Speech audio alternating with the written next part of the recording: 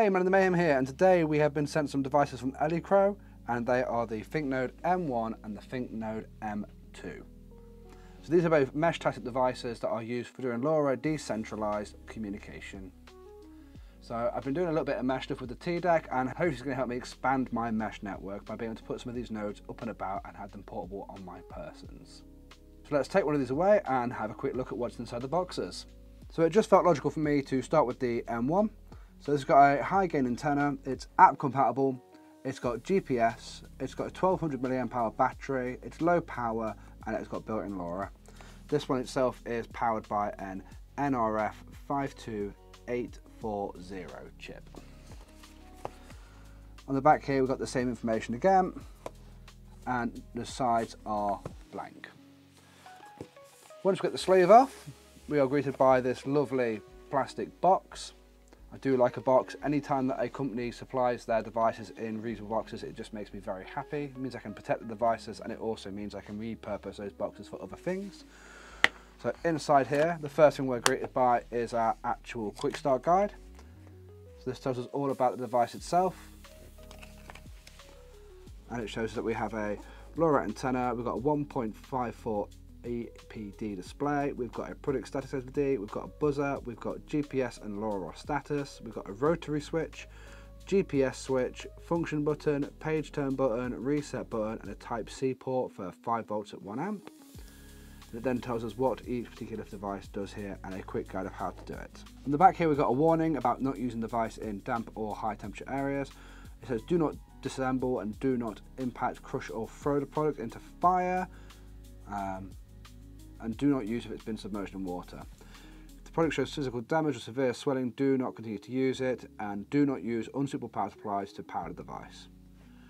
We've then got the dimensions here, the weight, the screen, and then the battery capacity and the port type and power.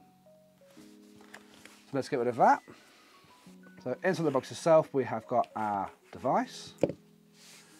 We've got a USB-C cable, and we have got an antenna for the actual device as well.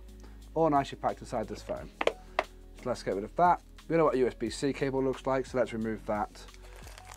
And let's move onwards and upwards with the rest of the device. So inside the antenna bag, it's an 868 Hz antenna, and it also comes with 2 grommets. So we have a small grommet that's going to fit inside here, just to help with some sealing, and then we have a larger grommet which is going to go into this outside part here. I'm just going to use my knife quickly to poke this secondary grommet down.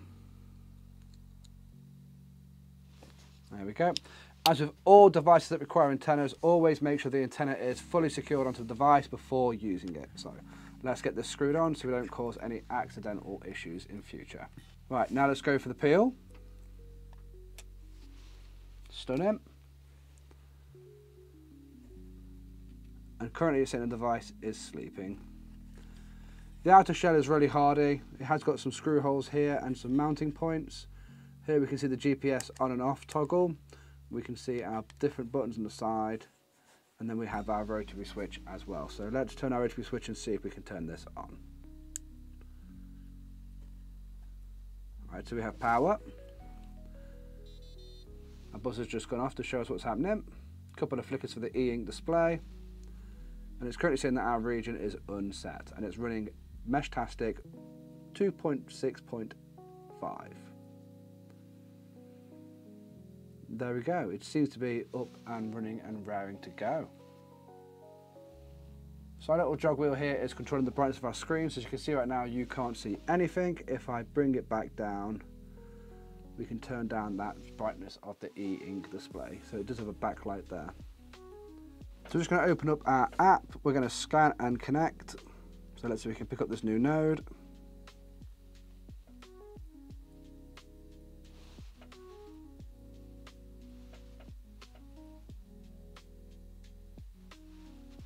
The node's been picked up. Now let's put the pin in.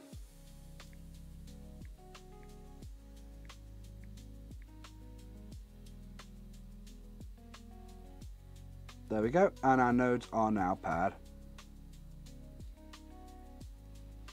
Superb, let's go have a look.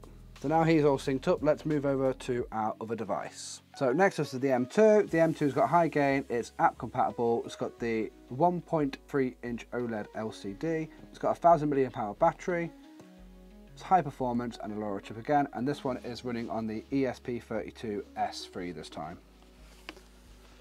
Once again, nice sleeve, nice box. Here we have our quick start guide. So our warnings on the back say the same as the last one, about don't get it in fire, don't crush it, don't break it, don't submerge it in water, charge it correctly. Inside we've got our actual device parts. We've got the antenna, the LED, we've got the status LED, reset button, the port for charging, the boot button, the buzzer, the functional button, power button, and the actual ESP32S3 module. And then a quick guide here about how to turn it on and how to use different parts. Put that to one side. In the box this time we have the device, and then we have a USB charging cable again. So let's just move those boxes to one side and have a look at the device itself. So this time we have got our power button, our select button, and that is it on this particular one. So it really is a small compact node ready to go out of the box. So let's power it on. There we go, it's alive, and once again this one's running Meshtastic 2.6.5 and currently unset. That's our information. So let's open up the app once again. Give it a quick scan.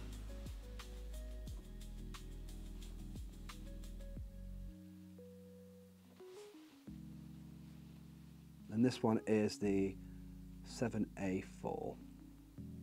There we go, it wants me to put the pin in.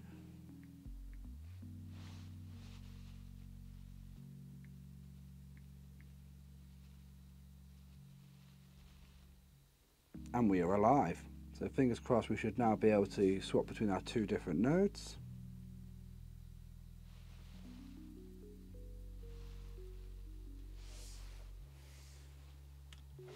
And there we go, and we can. So I've just synced these both up to the Meshtastic app, just changed their region to my European region. I've now got my TDEC in hand, and if I send myself over a test message that just says test, you see both devices will now pick that up. And they will keep buzzing like that until we push the button to say we've received that message. So let's just stop that squeaking now. There we go. So as you can see, these work exactly as intended. The battery life seems good so far. The cases are good quality.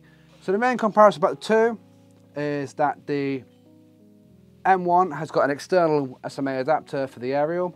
It's also got a little wheel here to be able to control the backlight behind the e-ink display. It is slightly larger, a little bit quieter I will say, and it does have built-in GPS. It also has the larger battery.